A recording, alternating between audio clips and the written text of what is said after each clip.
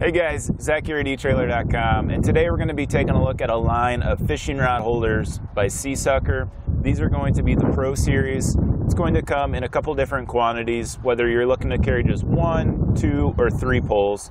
We've got them all scattered out throughout the boat today, so let's take a closer look at them. We've all been there whenever we got a lot of people on the boat, and everybody's got their rods laying all over the place. They get stepped on, they get tangled up. And this is just a solid way to keep them up and off the ground, keep them organized. So if you just take a break while you're cruising to the next spot, or if you just want to bait your hooks, change out your lures, whatever you want to do, this is a good way to keep them in place.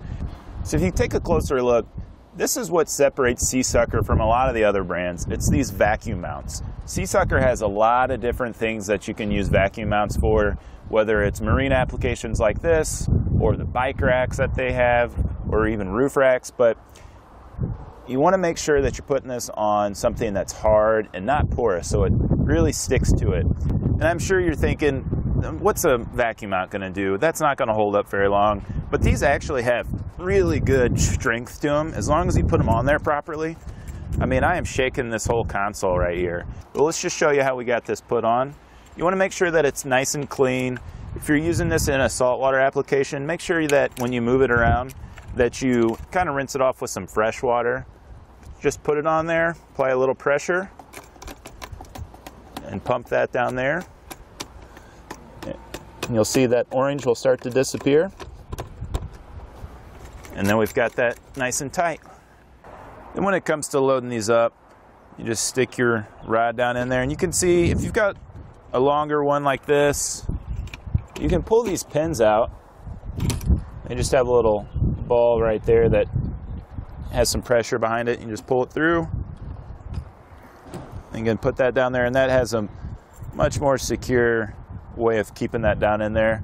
But the cool thing about if you do pull those pins is they have these little slots on top that you can store those in.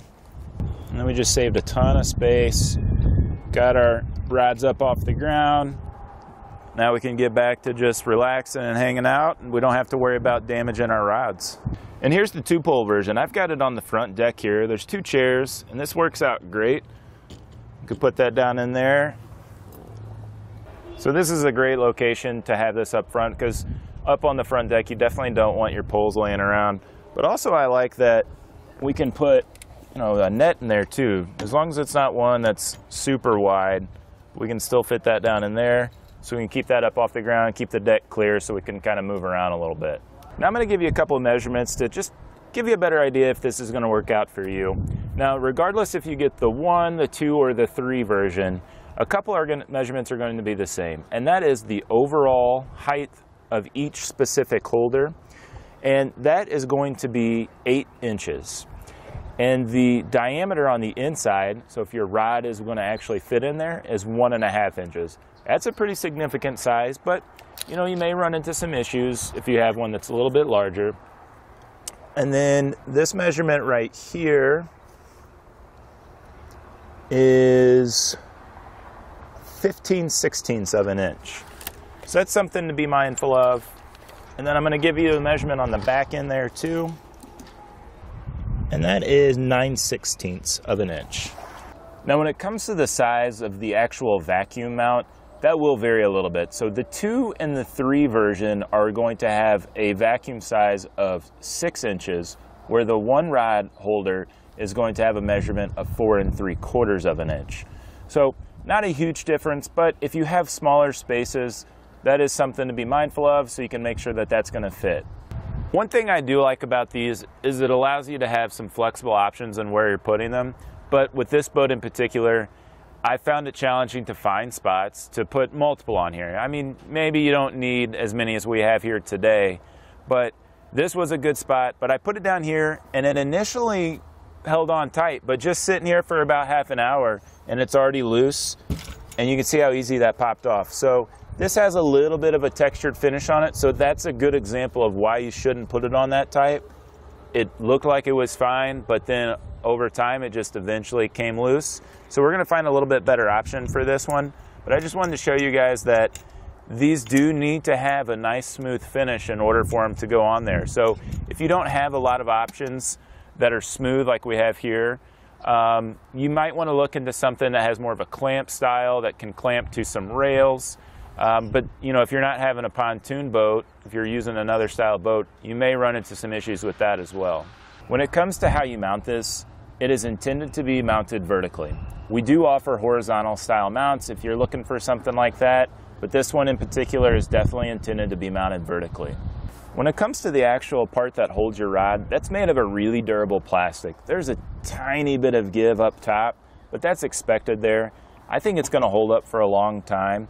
And when it comes to the life of this, if you're going to leave this on your boat, we recommend not keeping it out in the sun. So if you have a dock that doesn't have a roof on it, I would take these off, store them out. That's more so to keep from damaging the actual vacuum mount, because that's made of a pretty solid rubber, but over time, if that UV ray was constantly hitting it, I think you could see some deterioration.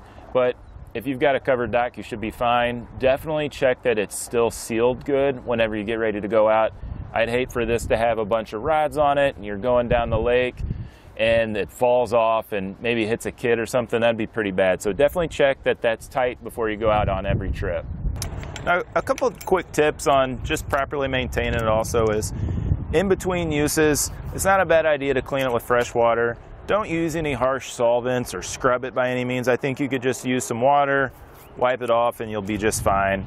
And then if you've noticed that it's not sealing that well, you can pop the plunger out there and just pulls out. It's got a little pressure behind it. And you can clean this off right here. You can add a little bit of the lubricant that comes with it. Make sure it's all clean in there, and you can just insert that back. And then you're set and ready to go. Overall, guys, if you're looking to keep your rods organized, we've all been there where they've fallen over, we've damaged them, somebody stepped on it. This is a good way to keep them up off the ground. I like that it's not a permanent installation. I don't have to drill into my boat. I can move it all around wherever I need it to fit my needs. And I like that it comes in a 1, a 2, and a 3 rod version. And I get it. I was skeptical to the vacuum mount at first too, but we've used them enough on boats, on cars. If you mount that to a nice clean surface, they hold up for a while, but definitely check that you have a good seal whenever you're using these. And overall, I think you're going to be pretty happy with them. But that's going to do it for our look at the SeaSucker Pro Series rod holders.